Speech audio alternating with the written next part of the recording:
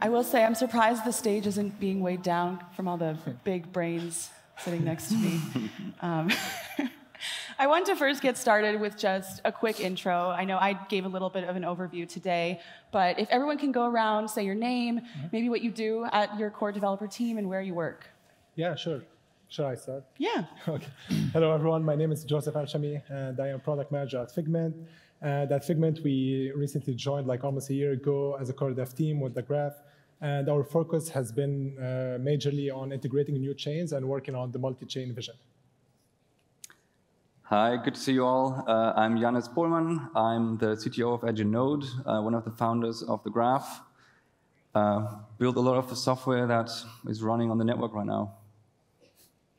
Hey everybody, I'm Sam Green. I'm a co-founder and head of research at Semiotic Labs. Semiotic does cryptography and AI within the graph. Hi, I'm Uli. I'm one of the founders of a group called The Guild. We've been doing a lot of open source around GraphQL, and we've joined the graph around 6 months ago to help with basically everything GraphQL and also developer toolings. And it's the first time in history of the Guild that everyone is here in person. So thanks for making it happen. Hey everyone, I'm Chris Wessels, founder of GraphOps. We're the latest core development team, which was announced today. We're thrilled to join. Thank you very much. We have worked across a variety of areas, but to name a few, protocol econ, indexer experience, and subgraph development. Amazing. So I want to set the stage a little bit and remind everyone that we have 5 working groups within the graph core development: indexer experience, protocol economics, snark force, protocol operations and network operations, and then data and APIs. And I want to start actually with Yuri to speak a little more about what you've been doing with the graph client and how that ties into these working groups. Yeah, so today we announced the Graph Client 1.0, finally. So thanks for everyone who's been involved. All of the Guild is sitting here. I mentioned it's the first time we all actually met in person after 5 years of working together. The idea, so when we joined the graph about 6 months ago, we looked at what is the developer experience of people using the graph and using GraphQL with the graph. And the graph client, I think how we see the graph client is, there was a lot of talk during the conference about, all the amazing things that the graph and everything that everyone's building is doing. And I think for us, the graph client comes from the idea that doing the best thing should be the easiest. So the graph client for us, it's not just the best way to interact with the graph. It's the best way to interact with GraphQL in general. We believe that this release of the graph client and also the next releases after that, even for, let's say, Web 2 developers that use GraphQL, they should look at the graph client.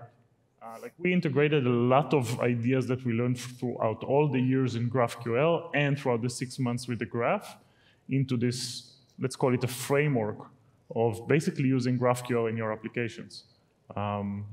So there's many things in it. I'm not going to dive into all the details now, but again, the idea is that this should be the best GraphQL client out there in general. It doesn't matter if you're a Web 2 or Web 3 developer.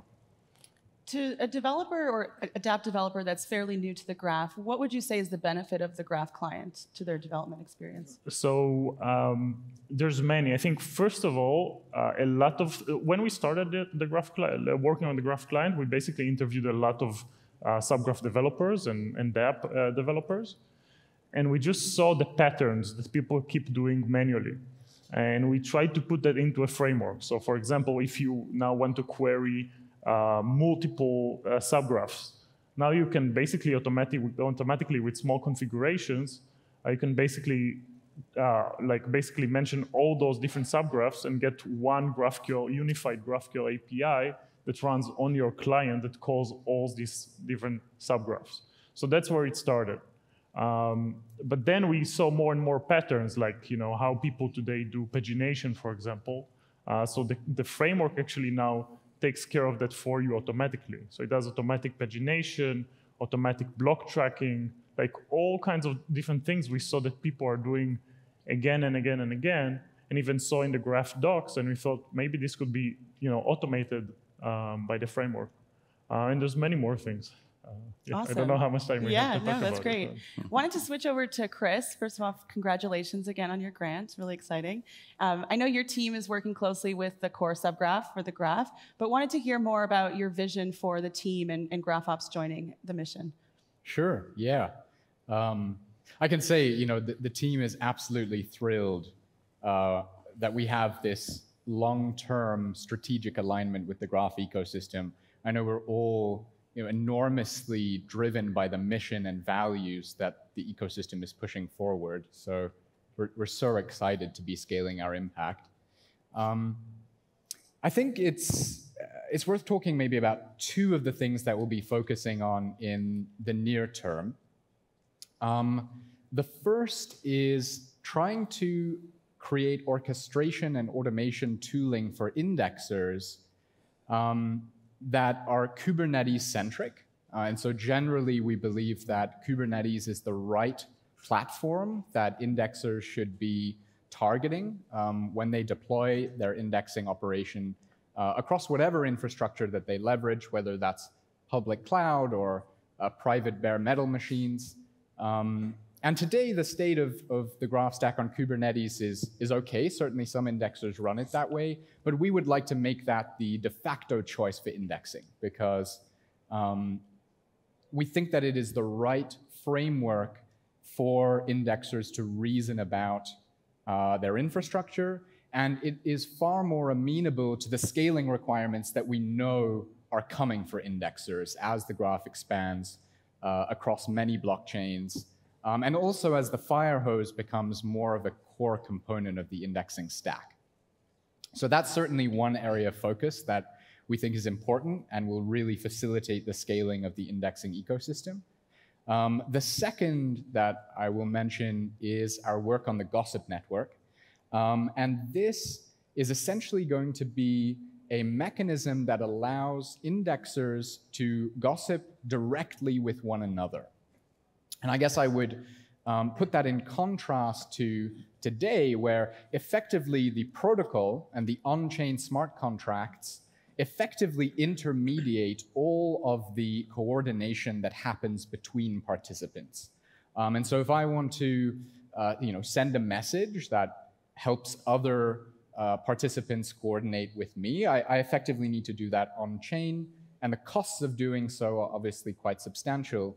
And we hope that L2, and we know that L2 will lower that substantially.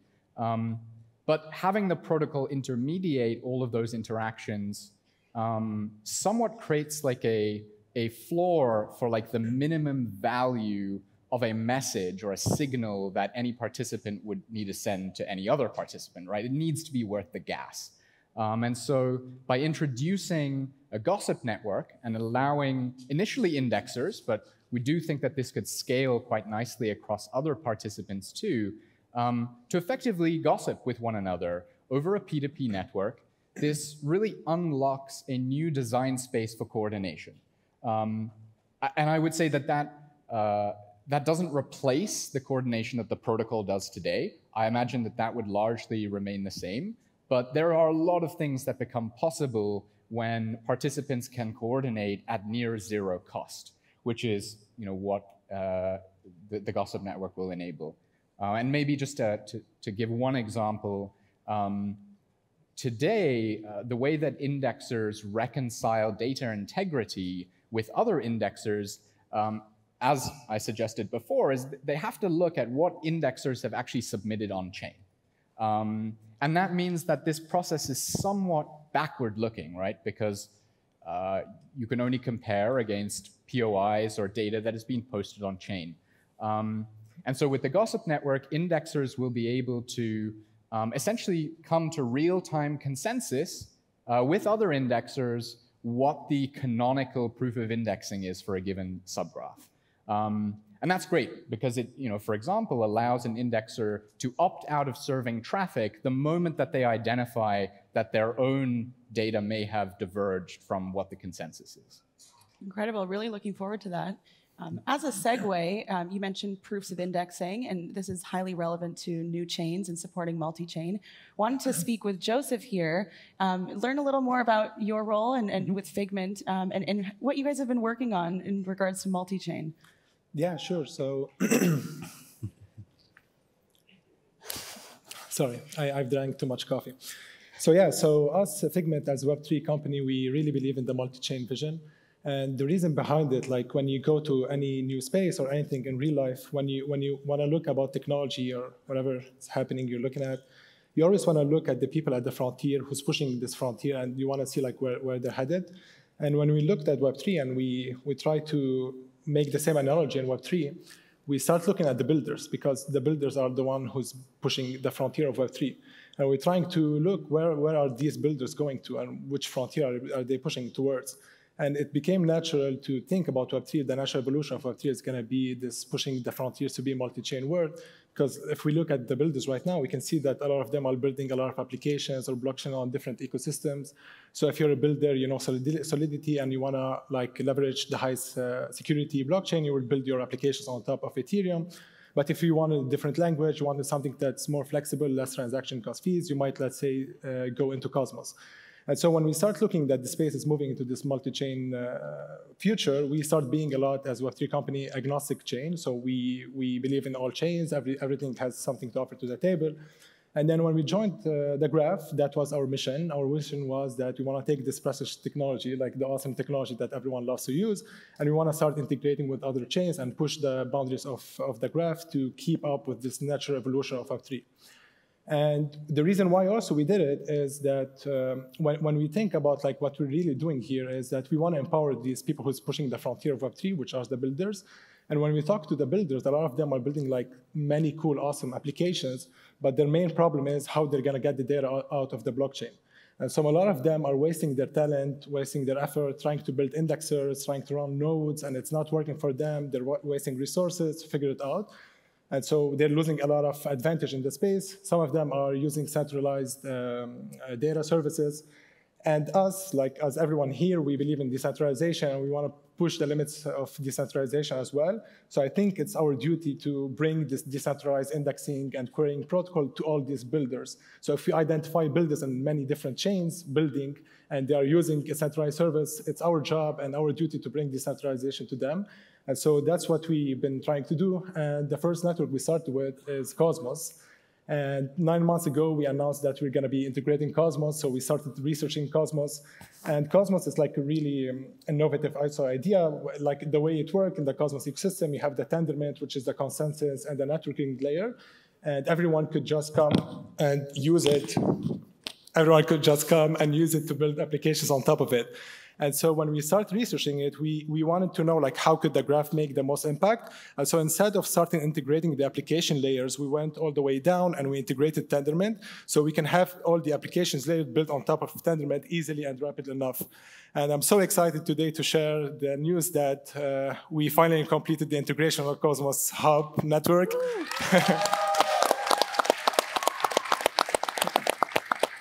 And now all the Cosmos developers, they can use the Graph to get their decentralized blockchain data using the Graph. And thanks to the beautiful team that we have over here, to your efforts, to our partnerships with Edge and Node, Jannis, and Streaming Fast, we made this possible.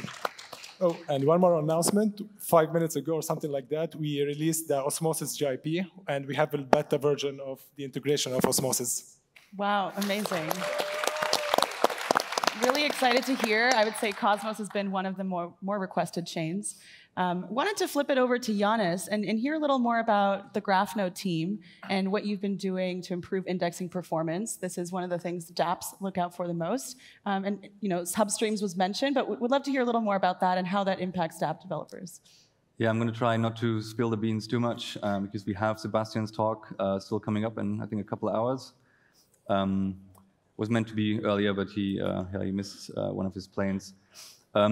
So yeah, the GraphNode team has been working on a number of performance improvements. Like that goes all the way to making changes to Postgres itself and trying to upstream index, so like database index performance improvements. into Postgres, which would be pretty huge. I think we have reached sort of the limits of what sequential processing can provide in terms of performance, which is why the whole, part of the reason why we're having the substreams conversation, why substreams have been worked on. And the key to kind of pushing beyond that and not just achieving incremental performance improvements like we have been the last few years, I think is to parallelize processing a lot. And this is part of what substreams is about. It's about parallelizing transformations that don't have data dependencies, whereas in subgraphs, unless users draw specific boundaries for data dependencies, which they currently can't do, it's hard to do anything in parallel. And substreams, yeah, the parallel processing is one aspect. Composition at indexing time is something we've wanted to do in GraphNode and subgraphs for a while. But kind of the flexibility and modularity of substreams make that a little easier. And yeah, there's a lot more. Essentially, yeah, substreams do allow use cases that are not currently possible with the GraphQL API that GraphNode is providing. I mean, GraphQL is very well suited for web applications, mobile applications. Less so for analytics use cases or consuming subgraph data and kind of pulling it into other databases. Usually requires kind of scraping, paginating through data in subgraphs, which a lot of teams are doing. That's not fun and not very efficient. So yeah, we'll prove a lot on that. Yeah. Amazing. And kind of on the same track, one of the components of the network and improving indexing performance is verifiability. So I wanted to pass it on to Sam, hear a little more about, what is the snark force? What is the path to verifiability? And also, why of all problems did you guys choose to solve the graph's verifiability problems? Yeah, thanks for the question. So the snark force is a team that is, it's composed of cryptographers that are at edge of node and cryptographers and a cryptographic engineer at Semiotic. And so this team works very closely together and has for the past year. And I should give credit that the seed of all of these cryptographic efforts were started 3 years ago at edge of node, which was previously called the Graph. And so this work that is basically being unveiled today by Zach is 3 years in the making. Yeah, so what this team is doing is these guys basically had to comb the previous literature and all the previous available solutions for techniques for zero-knowledge proofs and verifiable computing, and there were no techniques that satisfied all of the needs of the graph. And then they basically had to come up, of course, building on top of existing techniques, they had to come up with new techniques. And so this team has moved the state-of-the-art forward in that process. And so our goals with the snark force are to remove all trust requirements, all requirements for credible neutrality within the graph. And we want cryptographic security for everything we do within the protocol. We don't want any you may not have heard this word today, but we don't want any human arbitration when there are problems with various participants in the protocol. We want everything to be provable on-chain, and it needs to be provable efficiently on-chain. And that's what snarks let us do. And I guess one of the big things that we're going to get out of verifiable queries is it's going to unlock other applications for Ethereum itself, like EIP 4.4s. This is the history expiry problem. This will make it possible for people to run full nodes without having to have SSDs that can be 10 plus terabytes in size. It will allow people to run so full nodes are the things that actually are providing security within Ethereum. And how can we get rid of this requirement? Well, with this state expiry problem, it can let the graph potentially be used for users to query historical data, which is currently done by full nodes. So our work for verifiable queries could lead to a solution for Ethereum itself. And the question of why are we working on this? So if you look across the SNARK team, there are people that have been, in our team, there are people who have been working on cryptography for 25 years, and there are people who have been working on cryptography for 1 year across the team. And so if you look way back in the past, it was actually cryptography that enabled e-commerce in the original internet. And there was this original explosion, and then there was an explosion of advancements in cryptography. And over time, those advancements got matured and they became commodity ideas. And currently, ZK Snarks, we're currently experiencing another explosion, which is being motivated by the need for offloading computing from the EVM to a verifiable method like what Snarks provide. And this is going to give us this, we don't really know how, it's going to be huge, I think, just like e-commerce was huge, and we're going to see something else huge starting within the graph from these techniques. Amazing. So it sounds like you all work on very different things, and yet we're all the same team, we're all working the same protocol. So maybe to all of you, what is it like working on such a multidisciplinary team across 5 working groups that are quite different? I mean, I can say from our side, we kind of like we just call, in our own private Slack, we just called ourselves like the Web 2 boomers around here. And the thing is, we came from maintaining and building a lot of tools for the Web 2 world, and then came here. And for us, actually, this transition, not only that we learned so much, but also I think in order to improve a lot of things in the graph, we actually took it back to, let's say, the GraphQL protocol itself. And we are now using a lot of ideas and a lot of needs that we have in the graph to basically push forward things in the GraphQL spec, in the GraphQL infrastructure, like defer, stream, live queries, all kinds of real-time stuff. So I think it's huge for us, and for us also, if we're looking at the graph client, the idea that we can have a client that could be shared and could be the same methods of building an app, whether it is a Web 2 app, a Web 3 app, and even let's say a hybrid app, right? Some of the graph client is basically based on mesh, which is, I just want to mention one person, only one person from the guild that couldn't come here, but a lot of the demos, a lot of the announcements today were thanks to his very hard work. It's Arda from Turkey. And he couldn't come here for visa. Yeah. So I think for us, it's been just I think we're kind of building here the gateway drug for a lot of Web 2, even existing applications and existing developers to very easily move into Web 3, and also for Web 3 developers to very easily, let's say, integrate Web 2 APIs just to kind of bring on more and more use cases to gradually move people in. So, yeah. Can I add something? Yeah.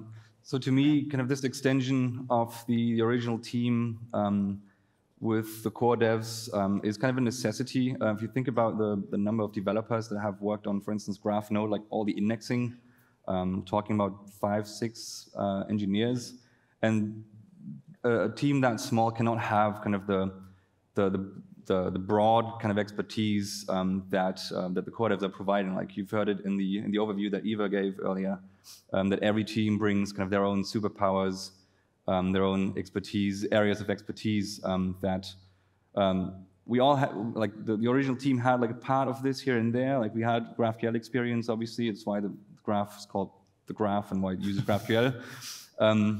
But we don't have the level of experience that the guild has, for instance. We don't have the level of cryptography experience and AI experience that Semiotic have, and not the multi-blockchain experience. The graph has been Ethereum only for a long time. Well, it hasn't been for a while, thanks to the work that you've been doing and the work that Streaming Fast has been doing. So I think it's a necessity, and it's very very good. Together we can achieve a lot more than we could with Edge and Node. Even if Edge and Node were to grow the engineering team, I think it's good and refreshing to have these different perspectives added into the mix. Now, another layer of this is not only that there's multiple teams, but we're building in public.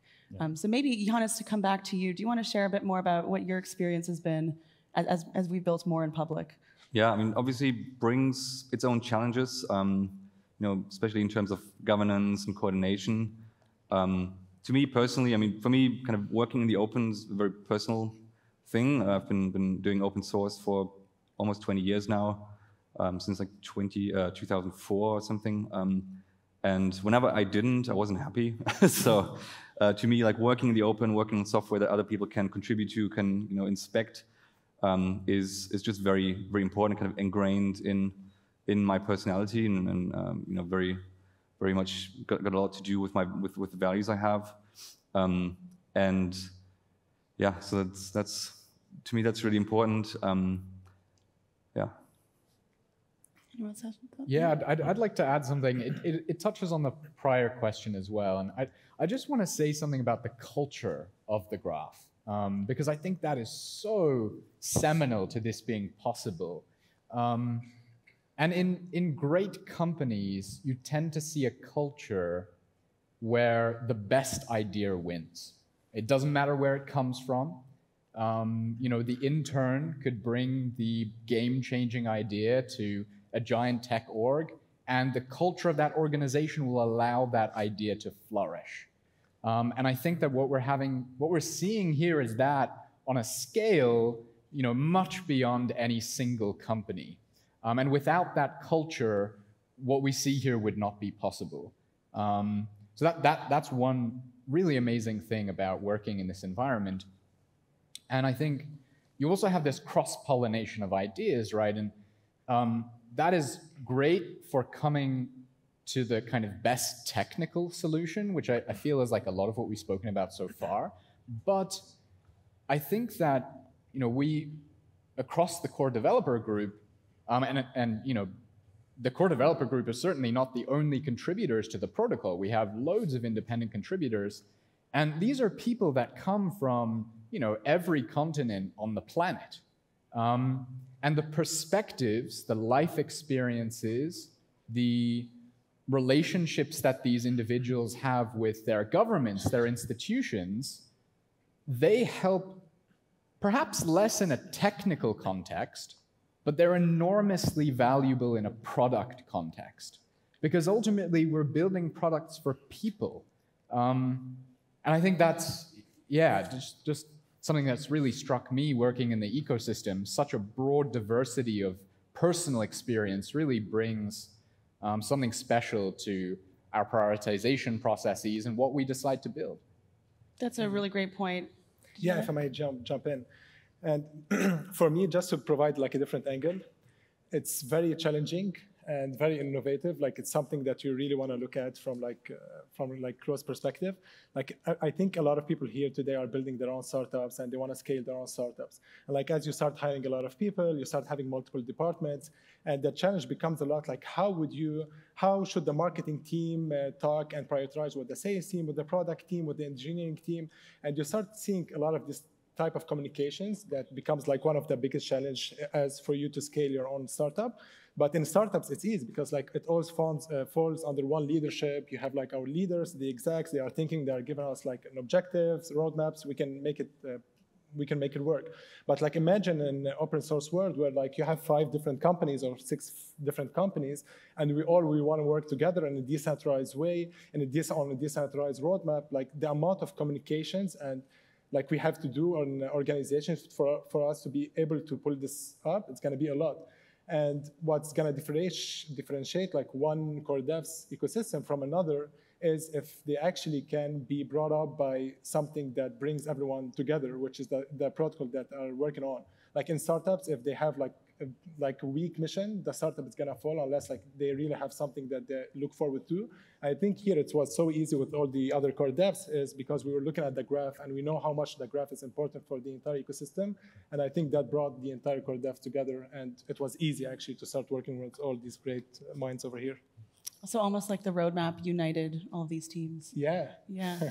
I know we've been pretty public and transparent about our roadmap, but it's also a little convoluted sometimes. So Sam, I'd love to hear from you. What's one thing that you wish dApps or end users better understood about the roadmap? And something that's really impactful to them that maybe they're not grasping. I think on this topic, we're starting to unify a lot of the agent-based modeling methods that we've been working on the past year. And we're starting to release tools that have come out of these efforts. For example, just this week, we released a tool for indexer allocation optimization. This is going to make it easier for indexers to choose which subgraphs to index in order to maximize their profits. And we also released a tool for indexers it's called AutoAgora. It's a tool for indexers to automatically adjust prices to be competitive in the market. And we see this is the beginning of the tools that we're going to be releasing. And over the next year, we're going to really, I think we're going to start releasing tools for all participants in the graph to help them so that they can basically express what their priorities are, what they need to these tools, and then these tools can help them automate things on their behalf. Sounds good. I want to switch gears just a little bit, back to the announcement earlier today that the hosted service is sunsetting in Q1 2023. Very exciting. And wanted to hear from Jannis. This milestone is massive. You've been here since the hosted service started. What does this mean to you, and what are you most excited about on this journey? It's been inevitable. I hope it doesn't come as a shock to anyone. There's still, a lot of months that the hosted service will be there for you. For us, and as part of our vision, it's always been a step in the process of what we've called progressive decentralization. The way we started is we wanted to provide first a standalone indexing solution that would be flexible enough for anyone to use it, with less effort than building one from scratch. That's where subgraphs came from. That's where GraphNode. That's how GraphNode was developed. The hosted service was then the quickest way to then get that to a hosted experience where people wouldn't have to run their own infrastructure. For consumers, for developers, very, very similar to the network now, where they don't have to worry about the infrastructure themselves. But it was never going to be the end game. And so for me, it's a natural next step. I'm glad we're making it. I think the team that's been running the hosted service has been amazing at keeping it up, and you've seen the numbers of kind of the traffic it's seen. So would like you all to give them a round of applause. Don't see where they are sitting at the moment. I see Leo over there. I'm not sure where David is. Perhaps we can give them a round of applause.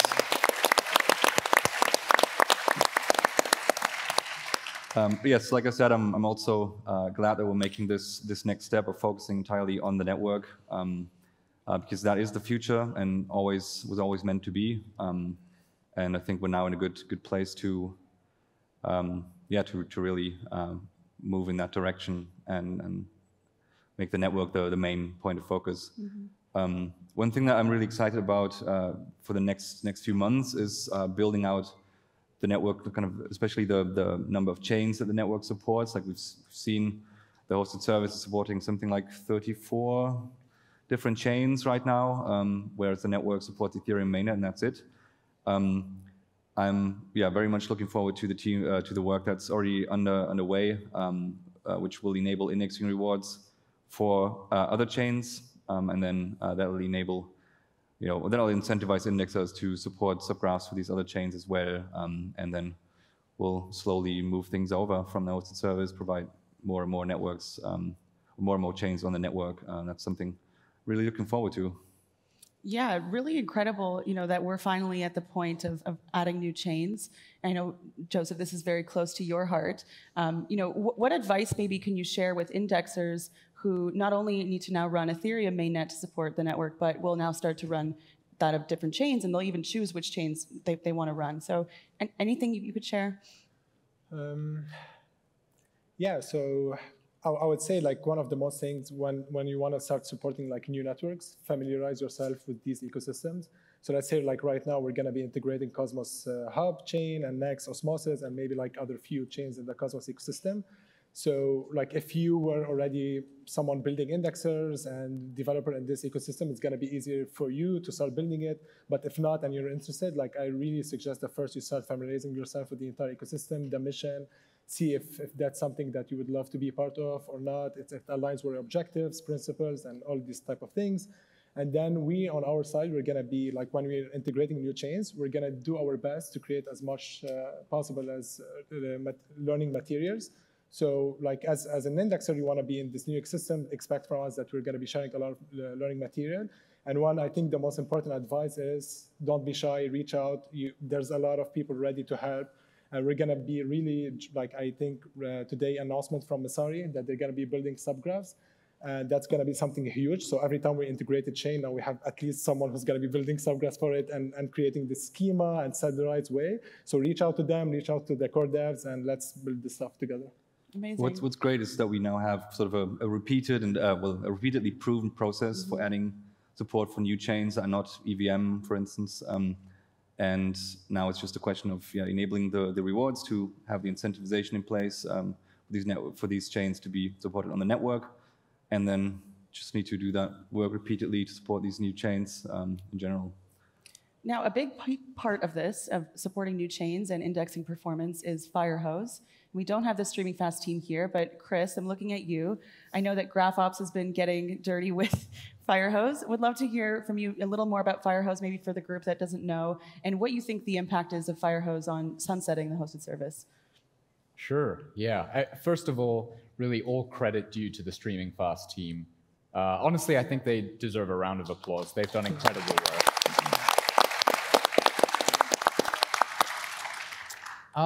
I think, yeah, particularly channeling Alex from Streaming Fast, I could probably talk about Firehose all day, so I've got to try and keep it short. I think for me, something that really stands out about the Firehose is, I guess I kind of see it as like the application of the modular blockchain thesis to the problem in some respects, in the sense that if you look at how indexing works today, for each subgraph that you add, for each subgraph that you index, you add some amount of load onto the blockchain node that you're pulling the data out of in order to index the subgraph. And so this creates this kind of relationship where the more subgraphs you want to index, the greater the load that you exert on your blockchain nodes. And that compromises their ability to stay in sync. And we see this problem being particularly bad for high throughput chains. And so what the Firehose does is effectively, when the blockchain node is operating, it streams all of the changes that are happening to the blockchain state out of the node and into this separate system called the Firehose. And what's great about this is it effectively creates a constant load, a constant kind of workload for the blockchain node to essentially export all of the data and state about that network out of the node. And that effectively decouples these two things, right? You have the blockchain node that continues to talk to the other peers in the network and stay in sync and move forward with the chain.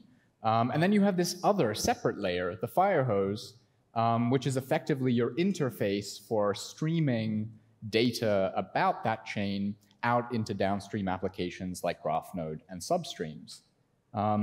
So that alone, I think, is a pretty big deal and kind of goes to the modularization of the stack. But I guess the architecture of the Firehose and the flat files-based approach also unlocks a lot of advantages. I guess maybe just touching on three, although, again, could be here all day. First of all, whereas today, GraphNode and generally workloads that are attempting to pull information out of the blockchain, they effectively have this request-response lifecycle via RPC. So I have to ask a question, I get back a response, and then I can ask the next question. Whereas with the Firehose, data can actually be pushed proactively from its source, the chain, and then through Firehose, directly into downstream applications. And you can imagine that that is great for efficiency and performance. So although it's early days and there's still a lot of work being done on that. The second thing is that because of the way Firehose is designed, it's possible to parallelize the workloads that sit on top of it to a massive degree, to an extent that isn't really possible with the approach today. And for processing or reprocessing historical data, that is a game changer and is really at the core of that 100x speed up that was mentioned earlier today. The third thing, well, I got to pick one. I think the third thing that is super interesting is that because we've moved all of the data into its own layer, right? We've done that, we've executed that decoupling, and all of that data is fully deterministic. It's possible to share that data between participants, and in this case, indexers. So what we will see in the future is the ability for new indexers to rapidly bootstrap their own operations by synchronizing the flat files underlying the Firehose from other indexers. And so just in terms of the ability for indexers to get up to speed with new chains or data sets, this is a real game changer. Thank you for that thorough explanation. We have time for one more question, and I think this is for all, but I want to start off with Yuri because you are the Web 2 boomer on stage. And sunsetting the hosted service is really the final match for us with Web 2. And I want to know everyone's vision for how do we actually get more of Web 2 developers into Web 3? What does that process look like? And maybe Yuri, you can go first. Yeah, I think it's related to what I said at the beginning. I think for us, we came in and we looked, first of all, from both sides. We started, first of all, contributing to the graph node itself and exploring the code base and exploring the API, and then looking, when we started into Graph Client, we did what we usually do, which is just interviewing developers. And we interview Web 2 developers and Web 3 developers. And I think what we came to realize is that the best way to make people use a new thing and use the right thing, let's say the decentralized network, is to make it just easier and better for them. It's like, not because it's, because it's good for the society or anything like that, but because it's just better. And I think, you asked, one of your previous questions was, what would you wish everyone to know about the roadmap and everything? I think in some ways, we're already there. Like in some ways today, we're getting into the point where it's easier if you want to start an app with all the tools that were announced today. Like it might be already in some cases easier to start doing a decentralized app using all these tools than setting up the regular hosted Web 2 services. So we are for sure very excited about everything, and it has to do with everything that was being talked about here. Also the way that all of the teams here are working together. Like we are part of many foundations, the Linux foundations, the GraphQL foundations, many others, and the way that things progress here and collaborate here, and like someone said, I think you said, like the best idea wins. I think that's what brought us here. So yeah. I'm going to quote you on that once, that it's easier now to build a dApp with the graph than without the graph. And also, if not, talk to us. Like that's why we're all here. Like we're just waiting for feedback. And I think, just on the Graph Client, every feedback that we got just in the last month, two months, we integrated into the framework. So try it out and just, everything that was being revealed here, and just let us know how could we do better. Because for sure we can, but we also can execute on that. So, yeah. Joseph, your vision to get more Web 2 devs in? Yeah, sure. So I guess, as a lot of us know here in Web3, incentives shapes behavior. So I think I think like something interesting is the more we are creating incentives for Web2 developers to move into Web3, the more we are getting out of them. And so I think we at Figment, at some point, we launched something called Figment Learned. And Figment Learn was actually free tutorials, free courses for developers to start learning how to build in Web3. And we started seeing the big migration of Web2 developers into Web3. And that also was coupled with incentives. And I think like the grants, like the total grants was something around $500,000, like in total that was given to developers. And it's not just about incentives, it's like something that are attracting Web2 developers. We're telling them, hey, just learn and you're gonna get a reward for learning. And this small reward might be, you know, an opportunity for you to start building something, you have like small funding. And then at the end, it's about the community when they start asking questions and they get involved in the communities. This is where they start meeting other people and they start like realizing how interesting this space is. Like something a lot that I do, like when I go to Web3 conferences, meetups, and when we do some interviews, I talk to a lot of people and I ask them, how did you get into Web3? And I was shocked that a lot of them got in because of like financial reasons, like they were buying Bitcoin or Ether back at the days, and they're like, oh, that's like something interesting, I want to buy it to just like, I don't know, like they thought the token's going to go up. And once they start learning about it, they start realizing it's not about just the token or about the price, there's something much bigger behind it, right? And I think it's almost the same idea or the same vision with developers. Maybe they are coming for the incentives to start learning, to start building, but soon enough they are realizing that what's behind is just like much, much, much bigger than what they saw at the beginning. Absolutely. Jannis, any thoughts? Yeah, I would split it up in sort of consumers and developers. So from a consumer perspective, I think both cases, like Uri said, in both cases you need to provide something that's better. Better can mean a lot of different things for different people.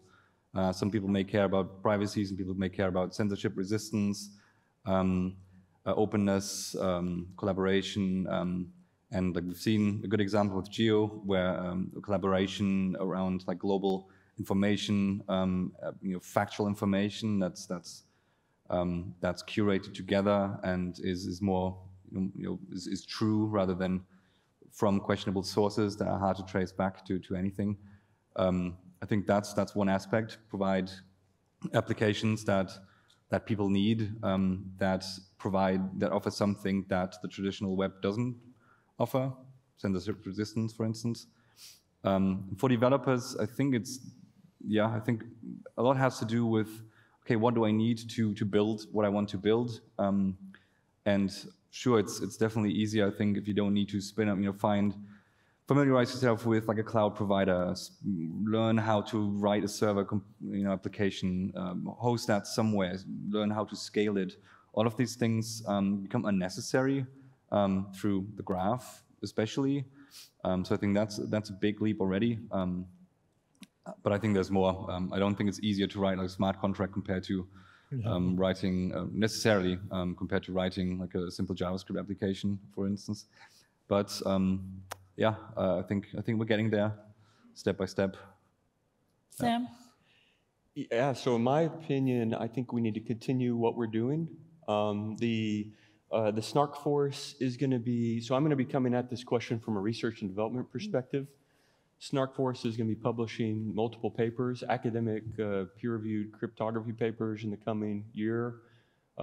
In the AI work, as far as I know, we in the Graph protocol have released the first reinforcement learning agent in Web3. If anybody knows different, please let me know. But these are pretty big deals, and I'm starting to see some. I think that we're going to be attracting a lot of top talent. I'm having people cold contact me that are in Web2 or in industry, people that went to MIT, Oxford, TU Darmstadt, like people from these that are like doing these great things that are in more traditional roles right now. And the stuff that we're doing, we're really pushing the limits of these technologies we're working on, not just the AI and R&D, but just the whole way we're building it. We're really pushing the limits. And that's going to attract top talent. And just speaking from the semiotics perspective, we're getting top talent coming to us, just saying, "Hey, really what I want to do is Web3 plus AI." Mm-hmm. And we're going to get some of these people, and then we're going to we'll be able to be in a better position to attract really good engineers that want to also see these R&D ideas instantiated in reality, in real systems. So I think we just need to keep doing what we're doing. Let's definitely poach all those people. Yeah. Chris, to end it off. Sure. I certainly want to echo everything that's been said so far. I definitely agree. I think another major driver will be business efficiencies. And I think for me, a lot of what Web3 is about is less about the technology and more about the business models that the technology unlock. And I think DeFi is a particularly great example of this, where we see that companies like Uniswap, who have, relatively speaking, small teams, are rivaling companies like Coinbase with respect to the utility that they provide to customers, the volumes that they facilitate. And I think there are countless examples, right? Like today on Ethereum, the cost of deploying a new index fund, right, an ETF equivalent, is 1,000x lower than what you would need to spend in order to achieve this in a more traditional setting. And I think there are countless examples where the technology unlocks fundamentally more efficient business models. And I think that will be a lot of what drives developers, because they will follow the business opportunity. And the ability for Web3 native businesses to compete is very strong. Yeah, I would echo that. What really takes it home for me as a non-developer is, we should not have dApp developers focusing on their back end. Really, they should focus on their core competencies, building good products, front-end development, and let the hard stuff be taken care of by a network. Any final comments before we head off? Amazing. Well, thank you so much for joining us. And please round of applause for all our core devs. Thank you.